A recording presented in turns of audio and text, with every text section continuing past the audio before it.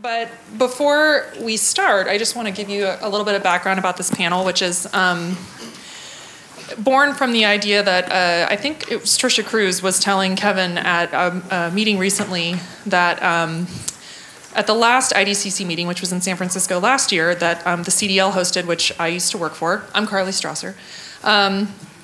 There was kind of this feeling in the room, maybe after a couple of glasses of wine, that it feels like things aren't moving along as quickly as maybe they should be or they could be, and why that might be. So just a bit of a feeling of frustration about the pace of how things are changing in the digital curation world and in the library sciences and in the data archiving world, and how do we move that forward? So Trisha Cruz told Kevin that I had opinions on this, and Kevin asked me to organize a panel. So I'm going to try and keep my opinions to a minimum, but if you want to hear them, I'm happy to share those with you over a beer somewhere. But I assembled this group of people to help kind of facilitate this discussion. So a couple of things. There's a lot of panelists. There's 6 people up here, and they're all super great, and we're going to hear from all of them. But what that means is that not everybody's going to get to talk a ton. So it'll be up to you to allow this panel to facilitate and kind of seed discussions that maybe you'll have over the next couple of days, either with each other or with these panelists, and to really start moving this conversation forward on how we can start making real progress in an earnest way that maybe we're not accomplishing at the rate that we would all like it to be happening at. So allow this to stimulate your discussions, and when we do get to the portion where you guys are going to ask questions and provide feedback, that'll be the last 15 minutes of this hour. Then when you do talk, please make sure that you say your name and where you're from, just so we can understand what your perspective is in this world. And so with that, I'm going to introduce myself and tell you a little bit about the folks that are on the stage, and then give them all a couple of minutes to say their piece, and then ask them a few questions and let them all kind of answer as they see fit, and then we'll allow you guys to participate as well.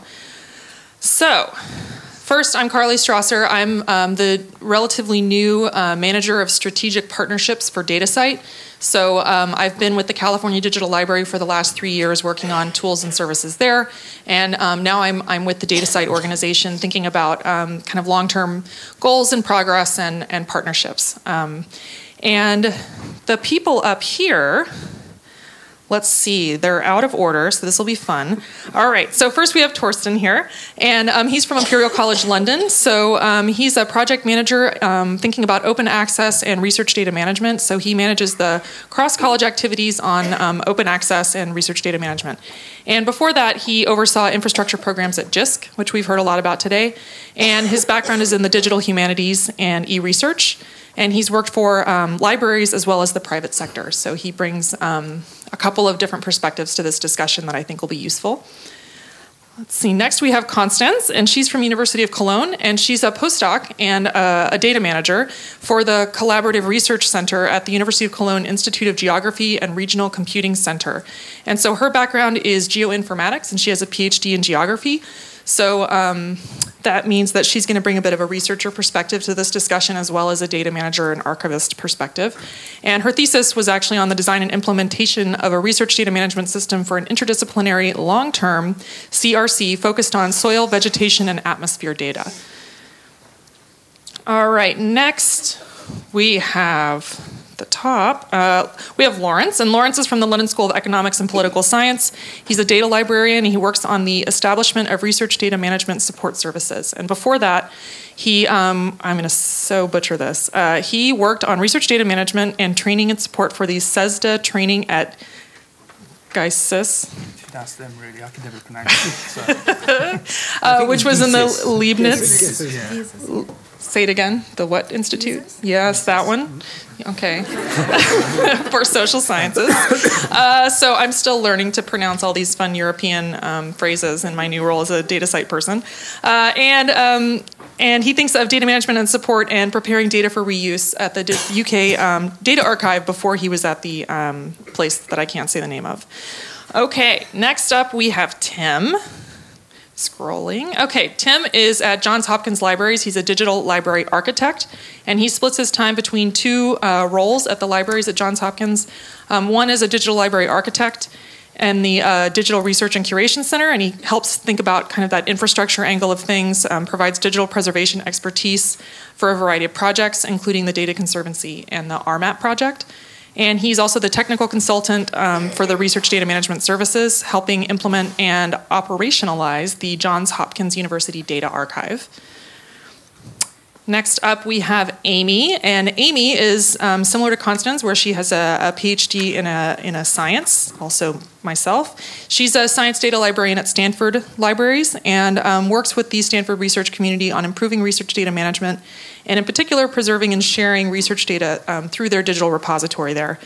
And her background is molecular biophysics and biochemistry from Yale, and before she was at the library, she was in the biotech industry.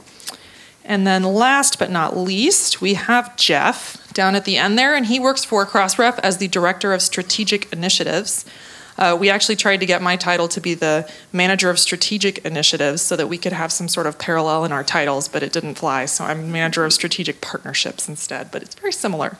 And so he's thinking about those things in terms of CrossRef, and that's the organization that helps publishers provide DOIs for their materials that they produce. And so before he was the publishing technology consultant at Scholarly Information Strategies, where he consulted extensively with publishers and librarians on emerging technologies and how they affect scholarly and professional researchers.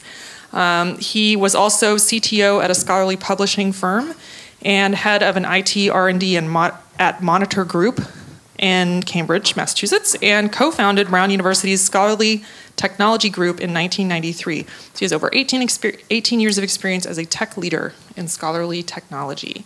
So this is a great distinguished panel here, which I'm sure has loads of opinions on why it's taking so long, and I'm going to let them give a couple of minutes of an opening statement, and I'll give it to you first, Torsten.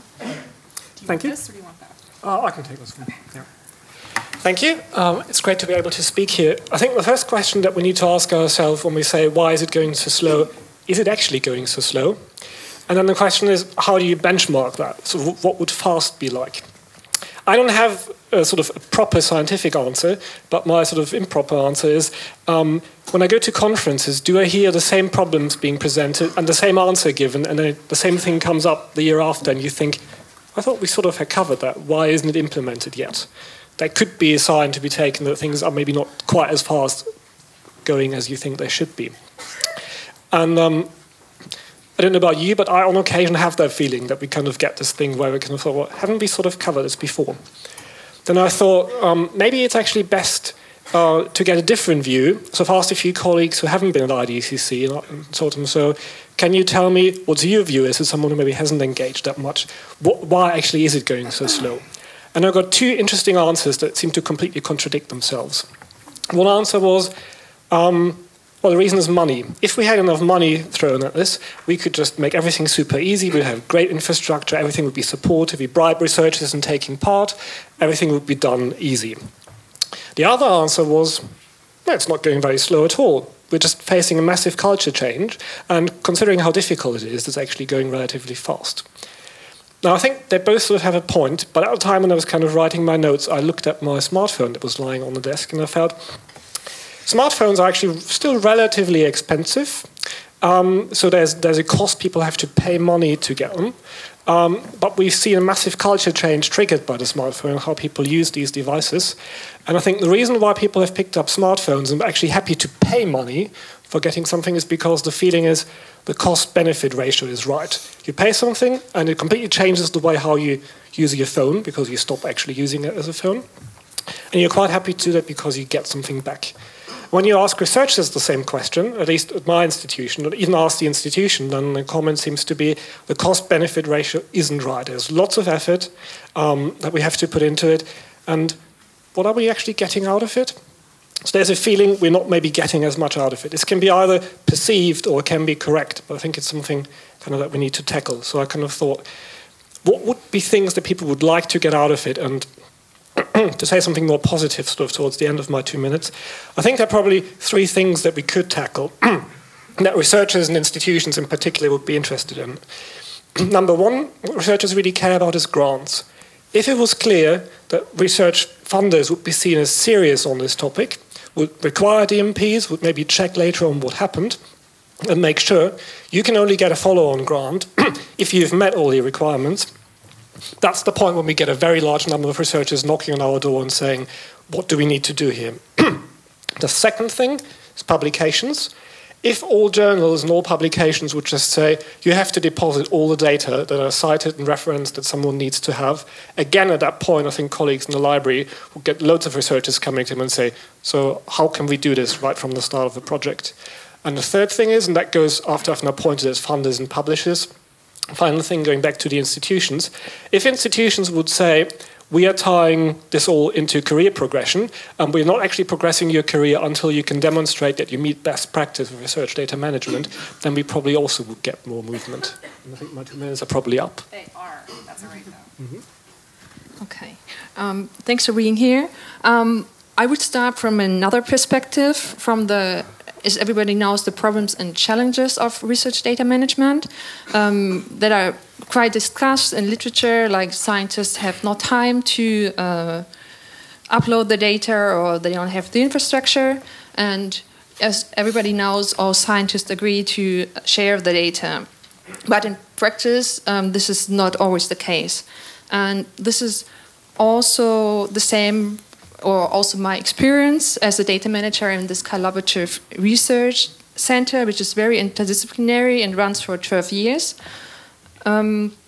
So as you know, in collaborative research, it is very important to, or essential, to share the data because other people are dependent on the data. And yeah. And looking from my perspective also data management in this project, it is my experience that some people really like to share the data and others don't want to share the data.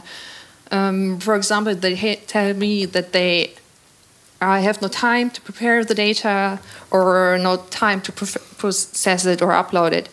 And I think this is one part where we have to start. We have to change the rethinking of the scientists, that they get more familiar with research data management. We have to provide more training and guidance and just tell the researchers that research data management is important and that we have to integrate it into their usual daily work. Okay, thank you. Yeah, as the speaker, and the three things to think about were timing, progress, and frustrations. So regarding timing, this is new and it isn't new at the same time. Replication is as old as science itself. National archives and libraries go back decades, if not centuries. We also have data archives that have been around since the 1960s. IASIST, official supporters of IDCC15, has just celebrated its 40th birthday. And books and papers were written in the 1980s on data sharing. Some were written by people in this room today. So it's not new, but it also is new in the sense we're finally at the point where technology and the economics of data sharing are beginning to work on a mass scale. And given that, there'll always be a cultural lag effect, I think, that will take time to catch up. Regarding progress, we are trying to change a culture. That's been mentioned a number of times already today. We're trying to change the way people build careers and progress within those careers, and there'll always be resistance to that, I think. Regarding that, possibly we focus too much on the rational arguments for these things, which are often things that trigger emotional responses in researchers or people in general. So I think perhaps we need to work more on approaches that understand human behaviour a bit. Particularly in regarding to framing messages and support messages. Thinking about this, an example I had was that from political science, we all know that an individual's vote doesn't usually change a general election result. So your vote effectively doesn't matter. But people still vote. At the same time with data, it's fair to say perhaps that all those social psychology data sets based on undergraduates at universities, paid £5 for an hour, those data sets probably won't be looked at ever again. So what's the difference? And I think that's possibly something to do with social norms. We tend to vote because we're expected to by family and friends and so on. But research, we're not at that point yet. There isn't that sort of pressure on researchers to share and to judge them perhaps as individuals rather than as a community. Frustrations. My impression seems to be that technological barriers are easier to overcome in some ways than the political ones, although I'm not a technology person, so you can infer my biases there perhaps. We're getting technological infrastructure in place for preservation, citability and discovery, but the resistance to me still seems to be rooted in attitudes and behaviours. And that resistance isn't necessarily researcher-based, but also primarily I think an element of it is resource and bureaucracy-based.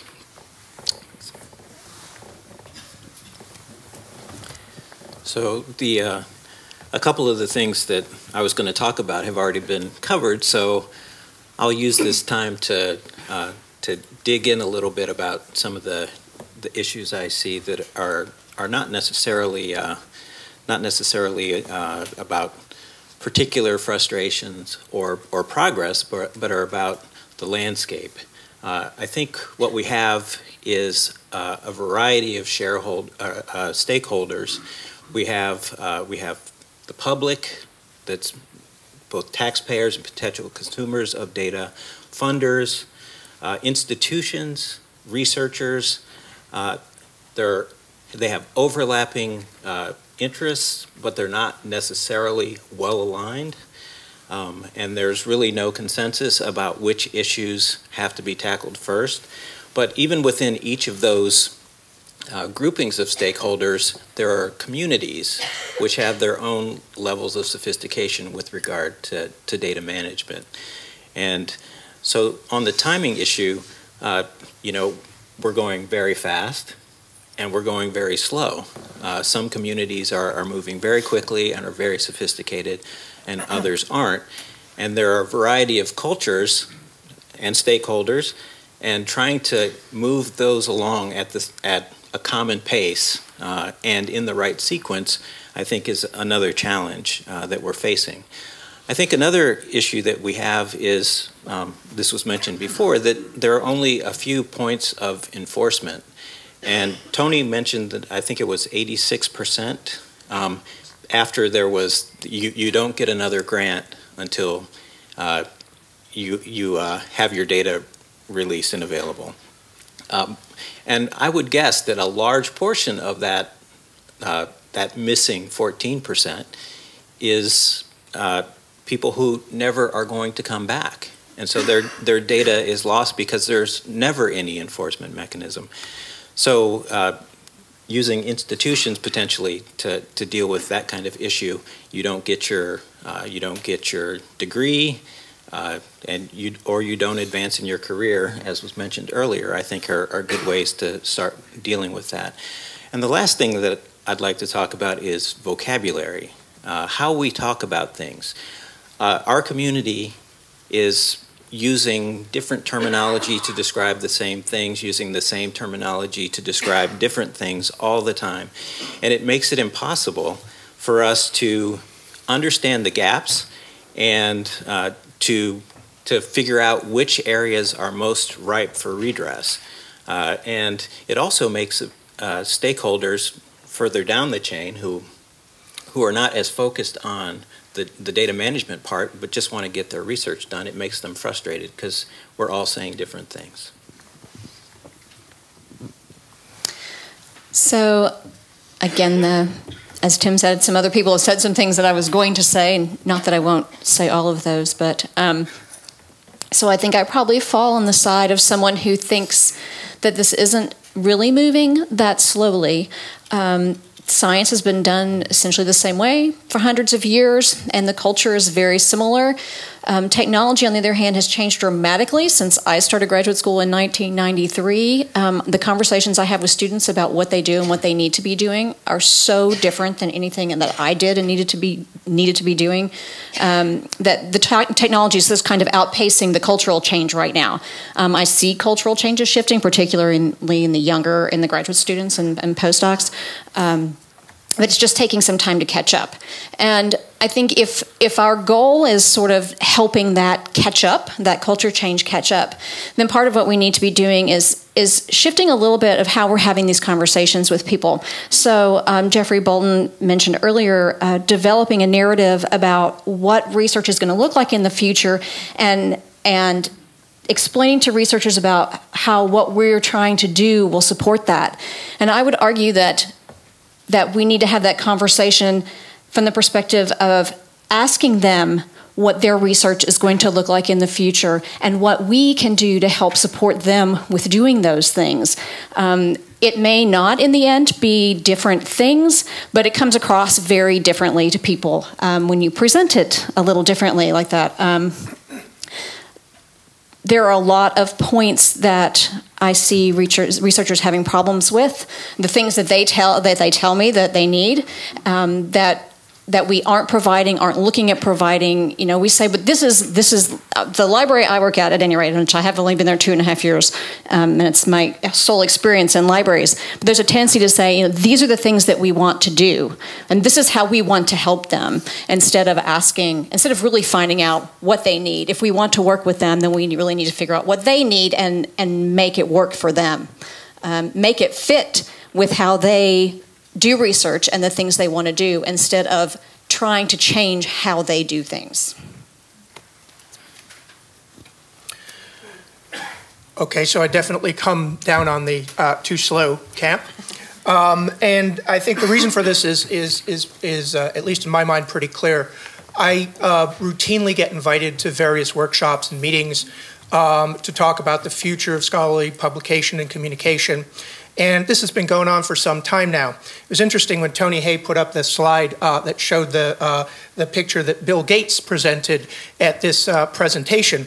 Because it showed, you know, the kind of thing that we all fantasize about, this fantastic, rich document with a graphic in it that clearly you could spin in 3D and extract the data from, with annotations down the sides and comments and a rating system, you know, a truly interactive experience, the future of scholarship. And I keep getting invited to meetings where we talk about these things, you know, how are we going to communicate in the future? And inevitably, the meeting starts off with these grandiose plans, and then it sort of slowly descends within about half an hour into lamentations about the fact that people can't actually even figure out where to upload their data, or get an identifier, or you know, or collect the metadata for something. So these grand plans that we have inevitably get mired in the mundane. They get stopped because the infrastructure isn't there. And so for a very long time, I've been trying to figure out what are the things that seem to be prohibiting, what are the things that seem to be stopping us from creating an infrastructure that can apply in the same way that a lot of the sort of analog infrastructure that we use daily applies to scholars all over. And I've started to think about some of the anti-patterns that we see when we're trying to build scholarly cyber infrastructure. The first one simply is the funding pattern. Can you imagine if electricity and water were funded on a grant cycle? That would be a pretty frustrating experience. Your grant ends, the lights go out, the water gets cut off. This isn't a way to fund infrastructure, and yet routinely we try and fund infrastructure on grant cycles. And so what we see is often a funder will come in and will say, we have a tranche of money. Now, let me just ask you a question. If you're a researcher and you're studying A, and a funder comes out with a tranche of money to study B, what do? You say, well, I'm going to propose something that connects A to B, clearly. And if B is infrastructure, you're going to have a lot of researchers who are going to be trying to get money to fund their research. And they will promise that as a side effect of that, you'll get some infrastructure. Now, I see this time and time again. It's sort of like promising to build a bike shed and as a side effect get an electricity grid and a railroad system. It doesn't work. It hasn't worked. And this actually is a symptom of another pattern that happens, which is that if you think about it, fundamentally, I think, researchers, they're concerned with the cutting edge. They're concerned with pushing boundaries. They're concerned with doing the things that nobody else is doing. And yet, we're sitting here asking them to think about, and this is a rude way of saying stewardship, but janitorial services. We're asking them to actually think heavily about the kind of stuff that temperamentally they do not care about. And I think that this is another root cause of what's happening. I think that another anti-pattern that we have is that if you look at the infrastructure that works, if the infrastructure that we depend on, it crosses all sorts of boundaries.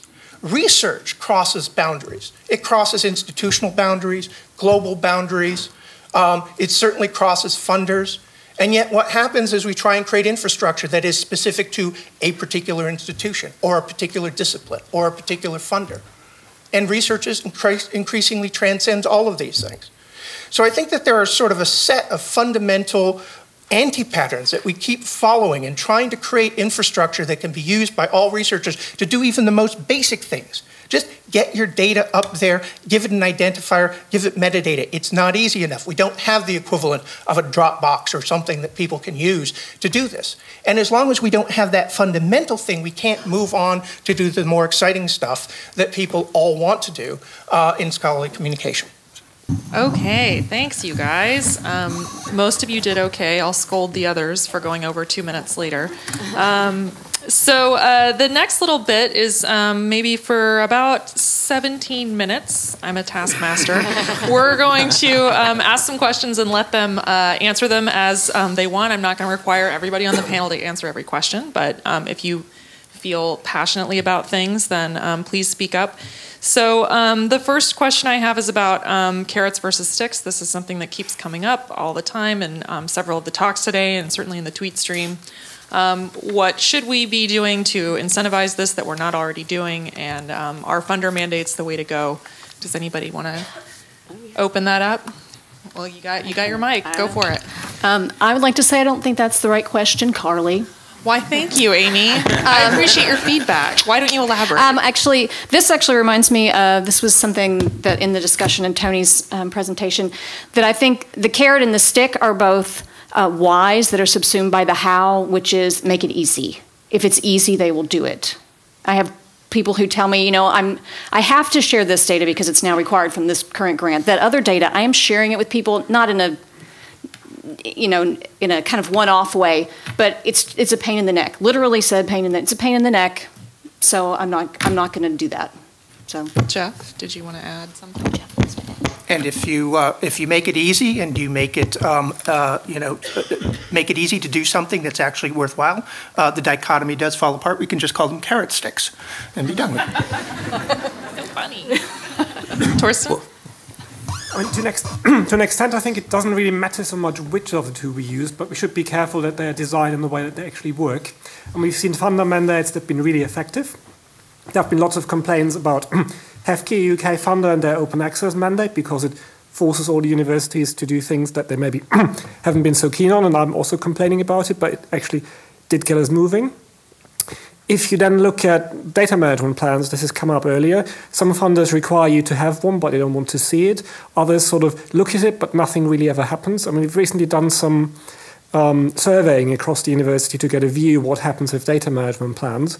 And the number of people who actually write one isn't very large. The number of people who, after they've written it, actually do anything with it, also not very large at all. And I think that kind of shows you can have a stick, but you should make a stick that actually works. Otherwise, you only annoy people. They do the minimum necessary to comply, the absolute minimum on paper, and then they just move on. I'm not quite sure that's really helping. Tim, did you want to add something? Yeah, well, two things. The first is that there's some issue about carrots and sticks, that carrots actually were hung on sticks. So, maybe sticks weren't to beat people with. But the second thing is about requirements versus enforcement of requirements. So the sticks we have, often we don't apply them as sticks, or they're not perceived as sticks, or they're not perceived as a big enough stick by the people you need to actually do something. So there need to be enforcement mechanisms. I mentioned this before. So obviously review is useful at the beginning, but some kind of mechanism where you can actually ensure that there's some kind of follow-up if some work is not done. And I think alignment of interest is probably a better way of getting things done. So there's not this idea of a punitive mechanism, but actually getting some agreement and focus on the things that are most critical to do next. Anyone else? Yeah. Okay. So I was just going to say, yeah, excuse me, as we all know, we've had the policies in the UK for quite a while now from the funders. But also I think we're seeing more of my favourite vegetable-based metaphor becoming apparent. Things like DataCite, ORCID, DOIs and so on are actually something you can sell to researchers to get them. It's a positive way to get them into archiving data or data management. The other thing as well that hasn't been mentioned is academic journals are finally beginning to address data policies. They're not doing it very well overall, I think. Maybe that's an area we're failing in support. Inconsistency about pre or post availability in different embargo periods and so on, and then there's the whole question of enforcement. But the two things researchers care about are money and publications. So if they're being attacked in, if you like, from both sides there, then that should hopefully help change the culture a little bit. Great. Did you want to say something? Maybe tell something from the German perspective. I agree, Ms. Torsten, that so in Germany, some funding agencies also request data management plans, but unfortunately, some also don't get checked.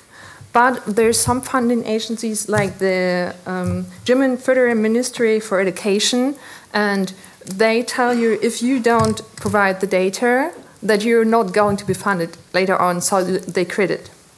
And also concerning the enforcement mechanisms, I could speak from my project where we have trouble or problems that people give the data to our data management system. And what we have integrated, that all PhD students, for example, who want to have their certificate for the integrated research school, they have to provide the data to our system to get their certificate. So we also kind of force them to give the data through the data management system. Jeff? So one thing I see increasingly is a lot of people saying, well, if we can't get the funders to force them to do this, or we can't get the institution to force researchers to do this, maybe the publishers will force researchers to do this. And I think it probably people are giving publishers a bit too much credit in this. They can't really force researchers to do this any more than anybody else can force researchers to do this.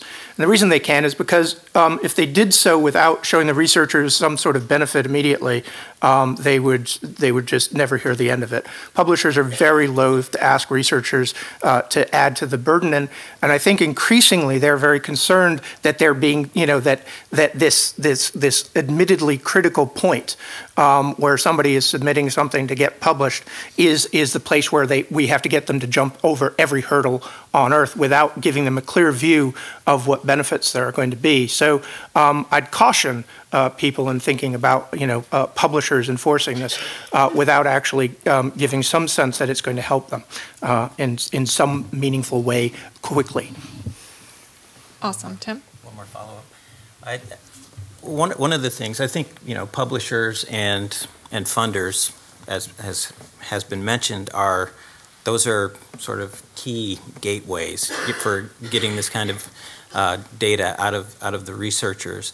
But I think there is some value in using a publisher as a bludgeon, I guess, in that way, in the same way we use the funder, long enough for us to do something that shows the researcher some value. So, something that they see as just a pain in the butt becomes a real carrot, something that they're interested in. And I think projects like Genome Database, Protein Data Bank, those have demonstrated value, and people have bought in now, and now there won't be a problem. And the same kind of thing has happened in earth science.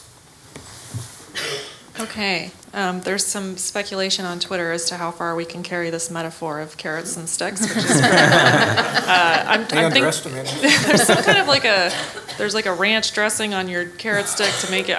I'm not sure what the analogy is here, but I want to ask about data citation because it is often pointed out as a potential incentive, aka carrot. But Data citation maybe is not catching on as quickly as some of us would like, or maybe Amy thinks it's going along just fine. But I would love to hear thoughts on the panel about data citation, which is near and dear to my heart since I work for DataCite. Why it's taking so long, why it's not being picked up as quickly as maybe we'd like it to. Are you calling me out? Sure. Actually, I would say that most of the researchers that I talk to, and I talk to a lot of them over the course of my work, you know, historically, citing the paper was equivalent to citing the data. And for a lot of researchers, most of their data is still attached to, associated with the publication. Sometimes there isn't further data. There's not a separate data set, but even if there is, it's still inherently linked to the paper itself, the article. And so, you know, we have an option, the Stanford Digital Repository, if you put your data in there to create, it's not required, but to create a citation for this data set. And people look at me really confused, and some of them I cannot explain to them why that's not the paper, why that's not intended. There's another place to put that citation. I mean, some of them do put the paper there. They put the citation for the paper there, and that is allowed. But they don't see these as separate things. I think if they have a data set that isn't attached to publications or attached to publications yet, then they see the point of that. But I think it's this historical, you know, they are integrally linked, one and the same. So, anyone else have thoughts? I mean, I think this sort of the point that you just made probably links to sort of general perception that the valuable thing in scholarly discourse is kind of the analysis and the argument. And I think researchers that I talk to who are more skeptical about this, they would argue, well, the analysis and the argument, that's in the paper, that's the part that I want reviewed and cited, and the other part is just the supporting thing I've worked on, and therefore I want everyone to focus on the scholarly argument, and I want my students to focus on the argument, and the rest is really just a tool I need to get there, and I don't want to publish all my tools, it's about the argument. I think that may be related to what you're saying. Okay, so next question is about kind of data management more generally. The question is kind of where are we, and maybe a question about who's responsible. I know that I didn't manage any of my data when I was a PhD student or a postdoc, and I've changed that since, and it's really hard to keep up with good data management practices. But from where I'm sitting, it seems like there's a lot of places you could kind of put the blame on various parts of that life cycle in terms of who's responsible, but does anybody want to say anything about that? Where we are, who's responsible? Anyone? Hello? I don't want to be the only one talking. Well, I'll say something. It might be dumb, but I'll say something about it. I think a lot of the stakeholders that we've mentioned are part of that data management chain.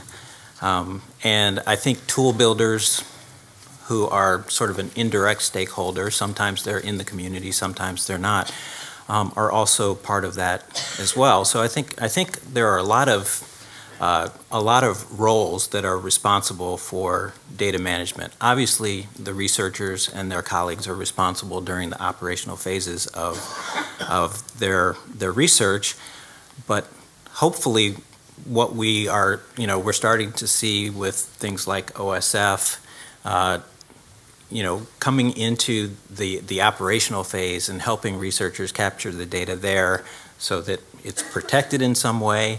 In our group, the data management services, we talk to the researchers about what they should be doing to protect the data. When we start thinking about archiving it or actually building the tools, we're thinking about how close we can get those tools to the researchers so we can get as much information out of them as possible while they're still thinking about the data. Not when they're doing the afterthought thing for them, which is putting the data in the archive because they have to. I think the other thing is about how we manage that data in the long term and who we think of as the stakeholders for the data in the longer term. So if you think about the researcher has an interest in the data, during the project, and maybe they'll have a longer term interest, maybe they won't, the publishers and the institution have an interest in the data for a longer period of time in case there are issues like fraud or things like that. The institution may need to come back and get that data and do something about it. So I think there are incentives there for the institution to step up and play a role in data management. Yeah. Just sort of thinking about that question, one thing that surprised me when I came back to the UK and to the LSE was that there was no data management support service. But within a few months, I'd identified that we had an IMT service, obviously, but within that there was an information security manager. There was a records manager who was an expert in the Data Protection Act and issues related to freedom of information and so on. We have a research ethics officer and a research ethics process, and we have a repository in the library for publications and output, but they weren't in any way connected at all. And it was only when I sort of started identifying these people I could see how we basically had a data management support service there, but it wasn't connected in any way.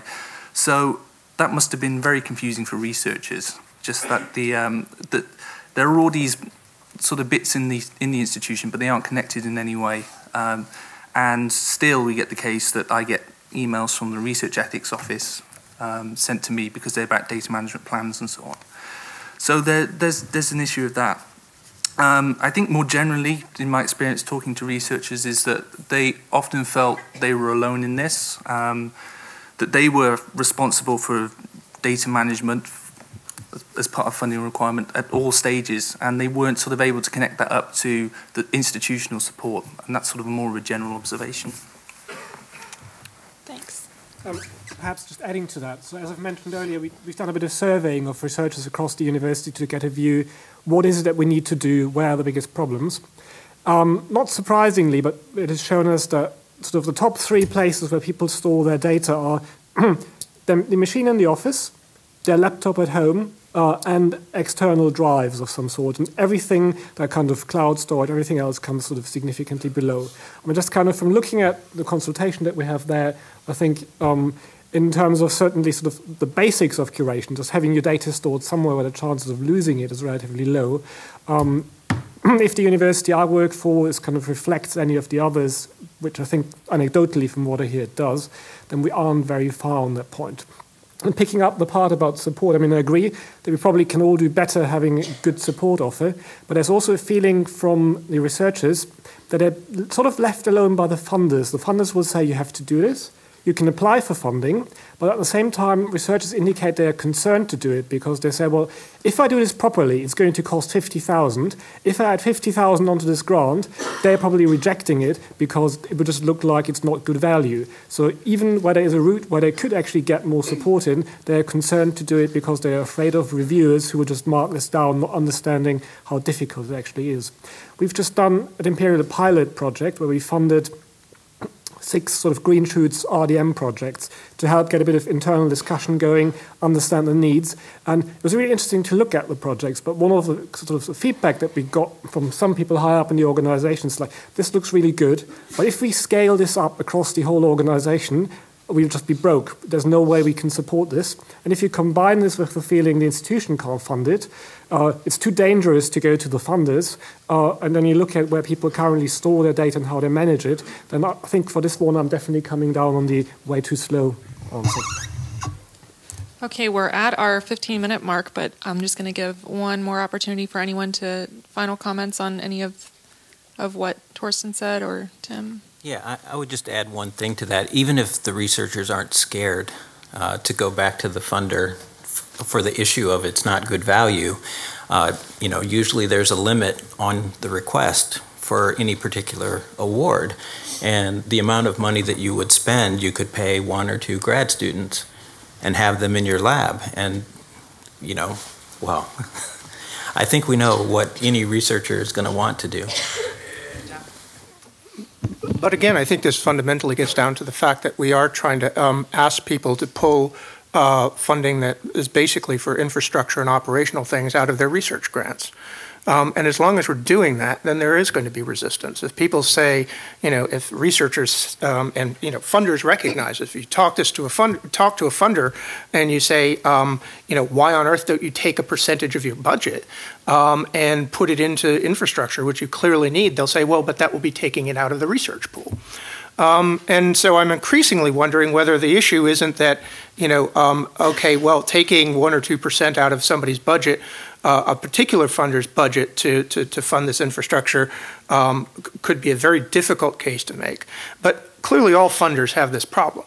And the question I have is, why aren't funders actually working together to say, look, we all have problems with actually providing common storage, identifiers, and metadata services at the most basic level across our systems. And if each of us puts in a fraction of our budget, it's not a huge amount out of our research budget. Researchers won't see too much of a change, but we'd actually be able to fund something that actually worked across disciplines, across the other various silos that we've talked about. Okay, and I think this microphone is supposed to go out into the audience. So while somebody grabs it, I'm going to let Torsten make a final comment. Yeah, just kind of strongly support what you said. I mean, we've been looking into, can we maybe as an institution say, we just built the infrastructure, but then the problems that you come up with in the way this is funded is that it then goes on something which not everyone may be familiar with called our indirect cost. There's sort of the way how research is costed in the UK. And there's a risk if we say, well, we just do all of this, that then in the way this is later on accounted, the funders will just say, well, you're not run very efficiently as a university because you're really expensive supporting the infrastructure, and they'll just cut it right off. So that's the concern coming in from the university's point of view. And if we all do it individually, it's much more expensive than if there was actually a proper shared service supporting this. Okay, audience, questions, comments? I was trying to think of a theme that was emerging. Say your name and who you are. Robin Rice, University of Edinburgh. I was trying to think of a theme that was emerging other than carrots and sticks and weapons. And I thought of tipping point because we had Tony Hay pointing out that there might be a tipping point at the international or government policy level, and what Tim, I think, was saying about some disciplines have already reached a tipping point, but not others. And I was wondering what people on the panel think with their experience with researchers, if there's a tipping point for individual researchers, because I wonder if you find that people who, once they've deposited data once or published data once, then it becomes not a big deal after that, or is that not the case? And if so, how do you get an individual over the tipping point?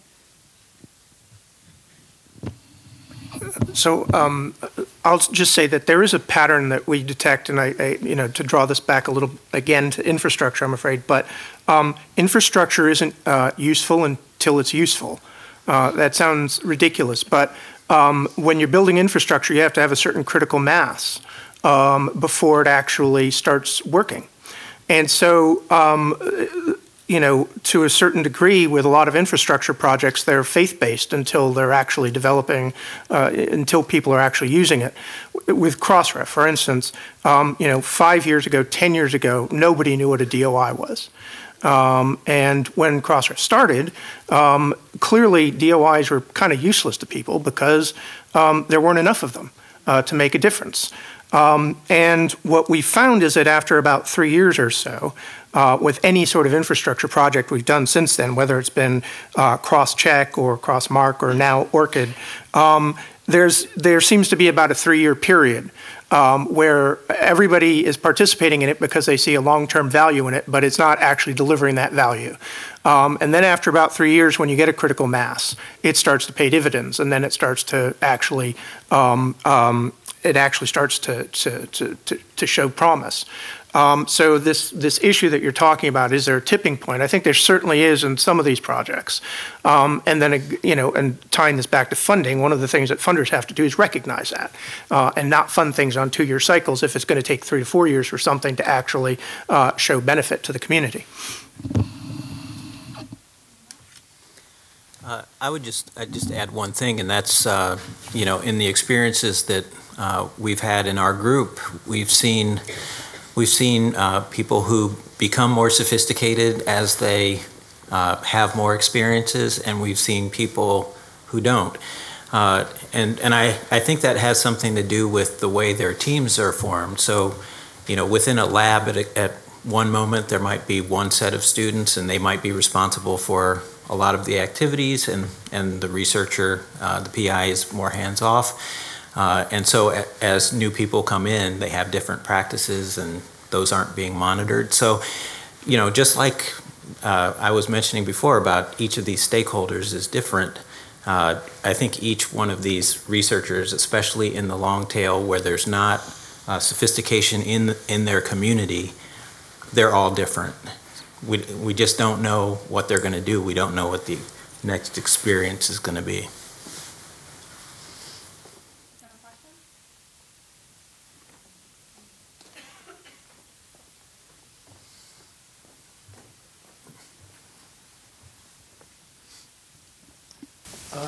Is there a successful example? And the one I'm thinking of is the American Economic Association for decades has asked people to deposit data. And 20 years ago, the situation was a disaster. And about 10 years ago, they started really twisting authors' arms. And apparently things are much better in the sense that most authors do deposit the data, and they deposit enough information that somebody told to go try to use it can. So is that a message that, yeah, things will improve if we bear with it, or are they exceptional? Michael Lesk.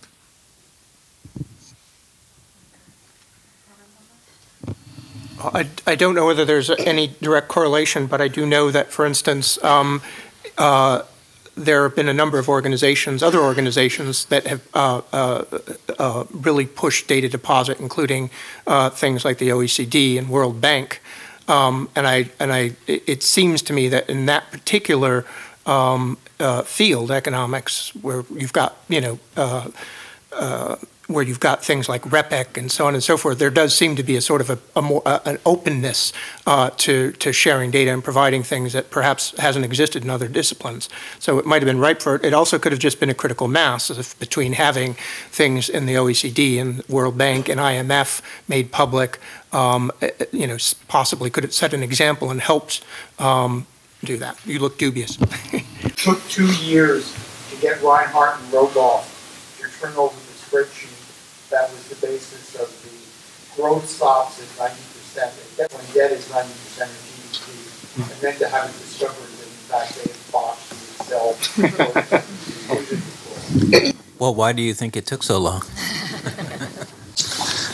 For all the reasons you've already said, systematic people aren't twisting, they work slowly, but seem to avoid. I think it's interesting if we kind of sort of compare this to open access to look at which funders have been sort of more or less successful. And I mean, the Wellcome Trust is a good example. They've been at this for 10 years. They've only now kind of moved towards around 70% compliance, and they pay for everything. There's no concern as a researcher that if you publish more articles, it will have any negative effect. They've only now started also putting sanctions in. And so I think that kind of gives us an indication of how long, even if a funder is sort of driving this really dedicated way, how long that kind of change can take. And even now, only about 2/3.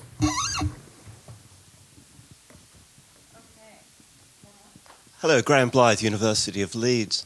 I'd like to ask quite a different sort of question. To what extent do the panel think we are part of the problem? In that maybe we've never really decided what the it is or looks like.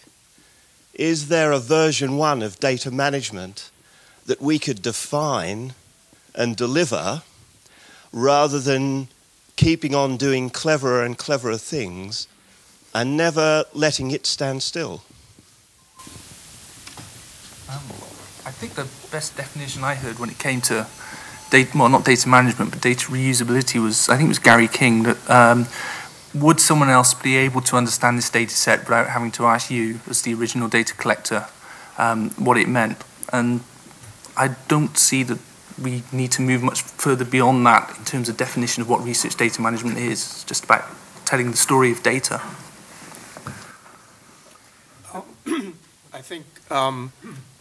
I think that we've probably been paradoxically too ambitious and too conservative.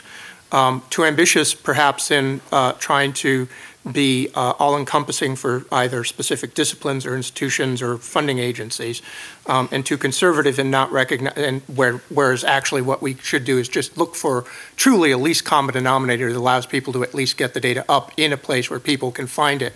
And then too conservative in that we've focused on our niches, our libraries, our institutions, our countries.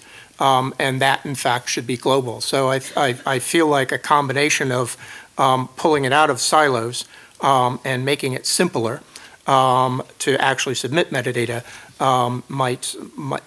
might do the trick.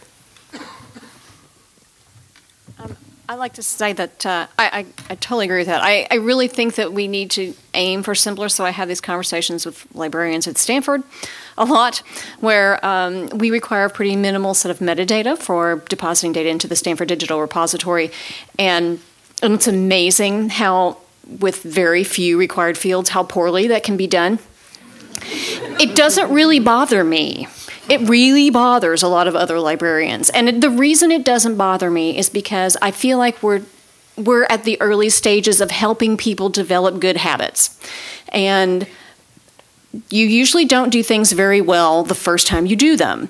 But if you get in the habit of doing it, then you'll end up doing it. I think you'll do it better over time. And also the point that if people go looking for that data and they find it and it doesn't have adequate descriptive information associated with it, then they will come and ask that person for more. The original researcher will then, in this sort of circular way, learn what they really need to be putting up in order to make it understandable to other people. I mean, I've sat in the room with people who said, I said, do you have descriptions of all of your column headers? And they said, oh, well, they're just, A, B, and C, so they're completely self-explanatory. And and I'm a scientist, and it was complete, gobbledygook to me. It was not self-explanatory.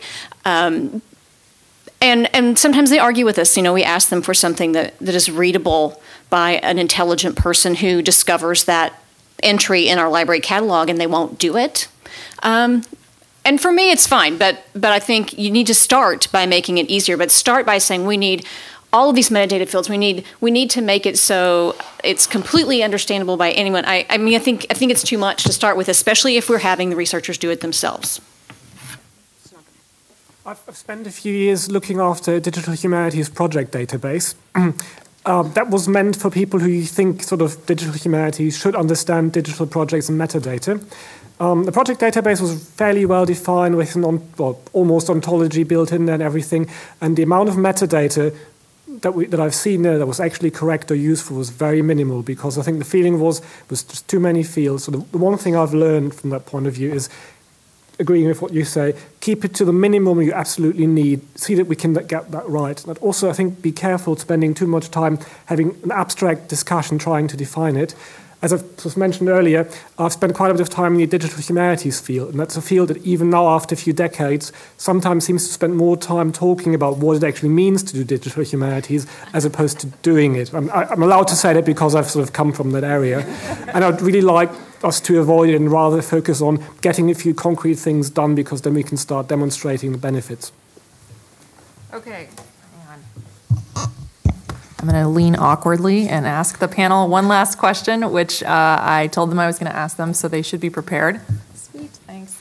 Okay, the rapid fire answer to the question: if you had the power to accomplish one thing to move this field forward, some sort of magical superpower, what would you do? Go for it. And I've given 3 points earlier. I'm not going to repeat them. Instead, I say something else. I'd like to be able to go to any researcher in the university and have a convincing cost-benefit argument that why RDM is useful and why they should create data.